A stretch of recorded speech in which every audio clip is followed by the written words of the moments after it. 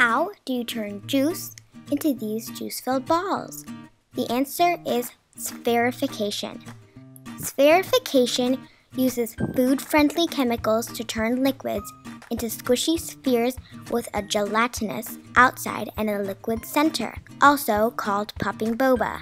In this video, we'll show you how to make popping boba, explain the science behind spherification, give you tips and tricks for getting the process to work smoothly, and tell you how you can turn this fun cooking project into a science project for school.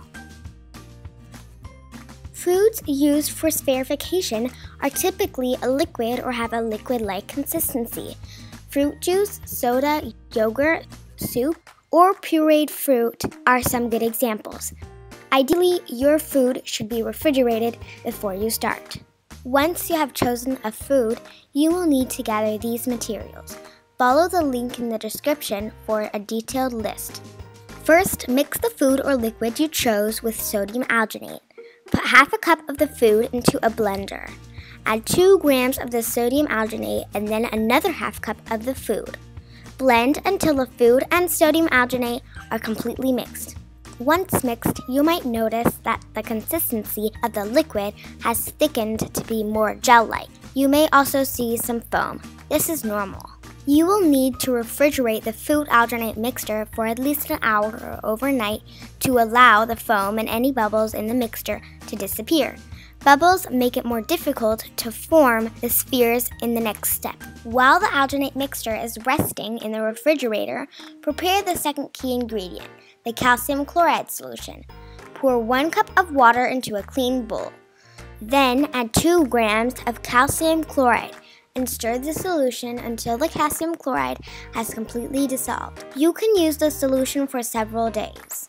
Once your food alginate mixture is bubble-free, take it out of the refrigerator. Suck some of the liquid up into a syringe and practice releasing the food alginate mixture slowly, 1 drop at a time, back into the container. This part is tricky, and it may take you a few minutes to get the hang of the technique. Once you can form 1 drop at a time, you are ready to make your popping boba. Set a timer to 1 minute. Then hold your syringe with the food alginate mixture 3 to 4 inches above the calcium chloride solution and slowly press the plunger to drop a single drop into the bowl. Let the drop sit in the solution for 1 minute and observe what happens. After 1 minute, use a spoon to remove the sphere from the calcium chloride solution. Rinse it in a bowl of water and then take a closer look. Hold it in your hand and squeeze it slightly. How does it feel? A well-made popping boba will be round like a ball. Feel squishy and pop and release liquid when you squeeze it. While the whole process may look like magic, it's simply a chemical reaction between sodium alginate and calcium chloride.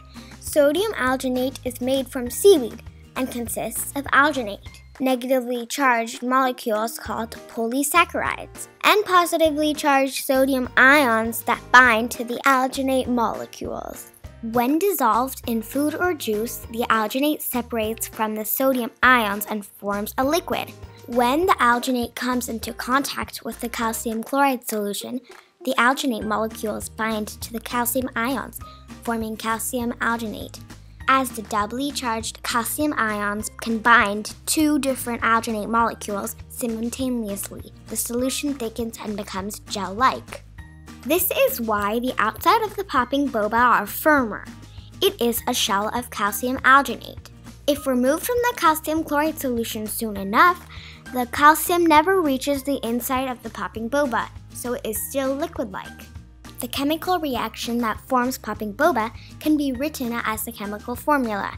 2 molecules of sodium alginate react with 1 molecule of calcium chloride to form 2 molecules of salt and 1 molecule of calcium alginate. Although the chemistry and technique for making popping boba are fairly simple, getting the conditions just right can be challenging. There are 4 variables that affect the process of spherification. The first is the calcium content of the food or liquid that you are trying to make popping boba with. Too much calcium makes the food and sodium alginate mixture rubbery or too gelatinous instead of a thick liquid.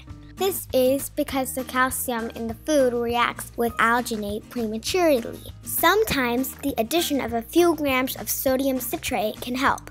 The sodium citrate traps the calcium ions and prevents them from reacting with the alginate. To make boba from calcium-rich foods or liquids, you might also want to consider switching to the reverse spherification process, which is described in the Science Buddies reverse spherification video. The second variable that can affect spherification is acidity. If the pH of a food or liquid is not right, the food alginate mixture does not solidify at all, but instead dissolves in the calcium chloride solution. The spherification reaction will only occur in a pH range between 4 and 10. Again, the addition of sodium citrate can help as it increases the pH of the food alginate solution. It can be useful to check the pH of your food alginate mixture with pH test strips before you start the spherification process. The third variable is technique. To make perfectly round spheres, you must drop the food alginate mixture one drop at a time. If you are struggling to do that with a syringe, try using a dropper instead. You can also try changing the height from which you drop the liquid into the calcium chloride solution. Don't get frustrated if your spheres aren't perfect right away. This step definitely requires some practice. The fourth and last variable is the amount of time the boba spend in the calcium chloride solution.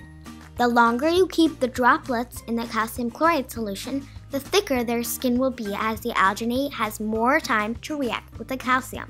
If you wait long enough, you can even solidify the whole sphere. Try different times to find out which thickness you like best. Since the spherification process is dependent on many variables, you can easily turn the making of popping boba balls into a science project.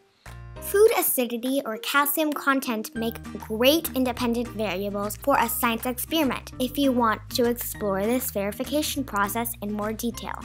For example, you could investigate what effects the acidity of a food has on the shape of the popping boba you make. Or you could try foods with different calcium contents and test how much sodium citrate you have to add to make the spherification process work. Since good popping boba is spherical or ball-like in shape, one way to quantify the success of your spherification process for a science project is to measure the longest and shortest dimensions, or the diameter and height of the popping boba you make. You can measure these by placing the boba on graph paper and counting how many lines it spans. In a perfect sphere, the diameter and height are the same. Which foods and liquids make the best popping boba? What pH results in the most perfect spheres? Experimenting with spherification is the best way to find out. To get ideas for spherification science projects or thousands of other science and engineering projects, visit us online at www.sciencebuddies.org.